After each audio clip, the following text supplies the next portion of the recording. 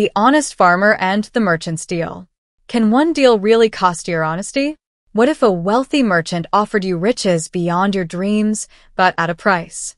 This story dives into a choice between truth and fortune, and the surprising outcome will leave you questioning what truly matters. In a lush, green valley between two towering mountains lay a village called Greendale.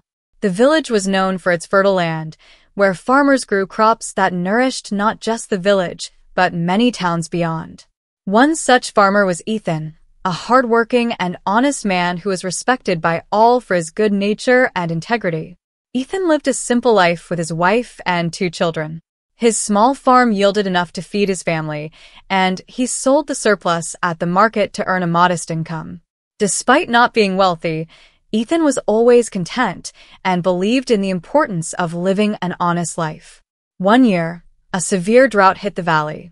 The crops withered, and the rivers dried up. The villagers struggled to keep their farms alive, but most of the crops failed. Ethan's farm was no exception, and his family faced hardship like never before. With no crops to sell at the market, Ethan was left with little to provide for his family. One day, Ethan decided to make the long journey to the nearest town, where he hoped to sell a few remaining goods he had managed to save from his farm. It wasn't much, just a sack of wheat, some dried fruits, and a few bundles of firewood, but it was all he had. As Ethan entered the bustling town market, he set up his small stall next to a wealthy merchant named Marcus. Marcus was known for his success in trading spices, grains, and exotic goods. He was shrewd in business and rarely cared for anyone but himself. Ethan greeted Marcus with a smile and tried to sell his goods to the passers-by, but few were interested in the meager offerings of a struggling farmer. Meanwhile, Marcus's stall was crowded with customers eager to buy his fine goods. Seeing Ethan's plight, Marcus smirked. "Struggling, are we?" he said, leaning over. "Perhaps you should sell your land to someone more capable. There's no point in farming when you have so little to offer."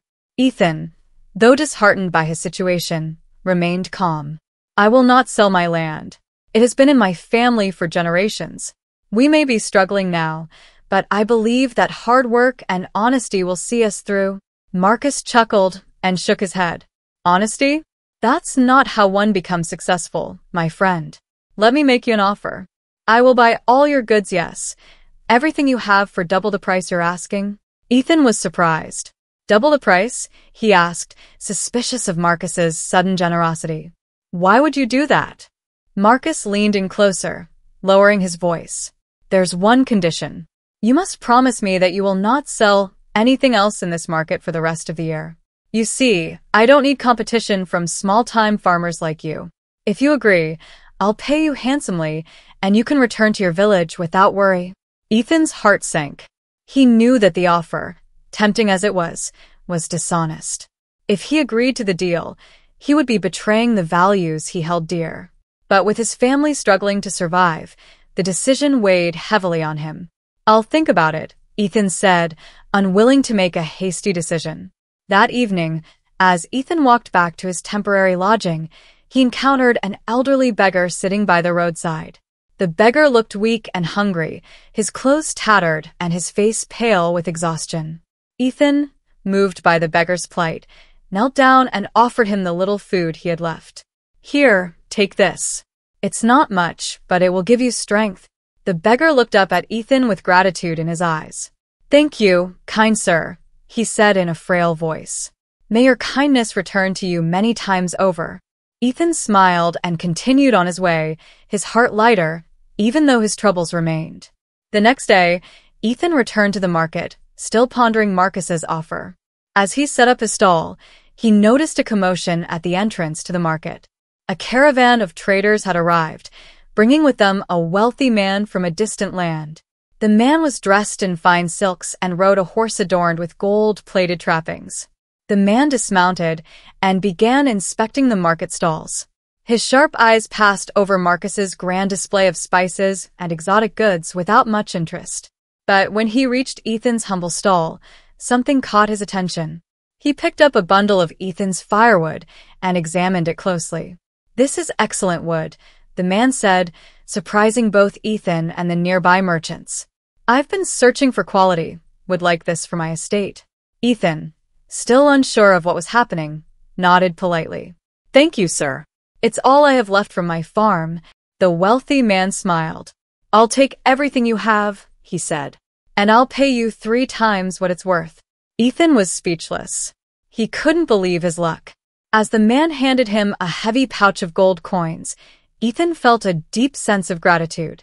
It was as if his kindness to the beggar had returned to him in a way he never expected.